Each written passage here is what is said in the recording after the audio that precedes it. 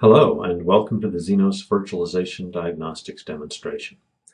You know, a virtualized environment can be complex with multiple servers, guests, hosts, real and virtual networks, and SANs. Zenoss is the perfect tool for making sense of it.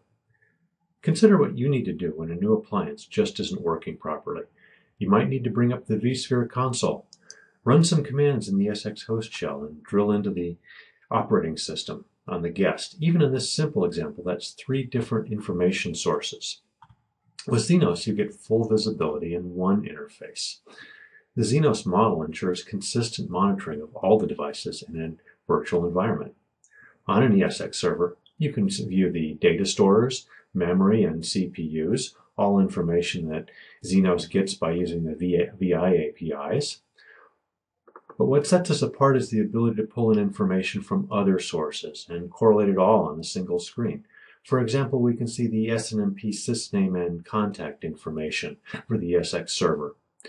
We can also drill into the ESX server and see the physical interfaces seen by the ESX console operating system and the local file systems, not the virtualized interfaces and file systems. We integrate that seamlessly, and it comes from a different set of APIs. One of the common things that we've seen is that the VI API is very good and powerful. These performance charts display data that Zenoss has collected using that API.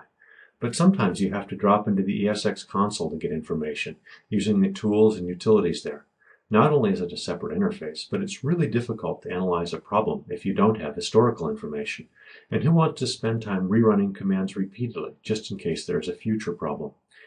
Zenoss will pull that information from the ESX console for you directly using SSH. Here we're looking at the I/O stats collected from ESX top alongside CPU usage from the VI APIs. Diagnosing a problem is one thing, but figuring out how to deal with a user complaint that an application is slow is another. Zenoss does a great job with this type of issue too. Let's look at this database server. You might want to jump right in and start the blame game. You know, it's the network, it's the server, it's the SAN. The standard metrics really help us figure out what's going on and where to look. The first step in any kind of problem like a slow response time ought to be to verify that what the users are seeing is really real. And here Zenoss synthetic transactions are the perfect tool. Here Zenoss is running a scheduled database query, and as you can see, there's clearly something occasionally going wrong with my database. Database queries aren't the only synthetic transaction type that Zenoss supports. Probably the most popular is HTTP, but of course there are many others. Since this is a database system, I'm going to investigate the storage subsystem first. This system is a guest on a virtual server. With Zenoss, I can go from the OS view over to the guest view, and then very quickly over to the storage view, all in one tool. The guest shows me which data store the database server is using. It's the information from the VI APIs again. I get a good idea how the guest is configured, but I really need to look at the physical device. So let's let Zenoss take me to the SAN device. The Zenoss model links my devices and networks into a great big chain, so I can easily follow the problem from host to guest to SAN. It's a huge time saver and much simpler than separate tools. This data store is a NetApp filer, and we'll take a closer look. Clearly there's something going on. The file system, some of the file systems are filling up. But you know, I'd rather look at data from a variety of systems and sources, multiple metrics all together.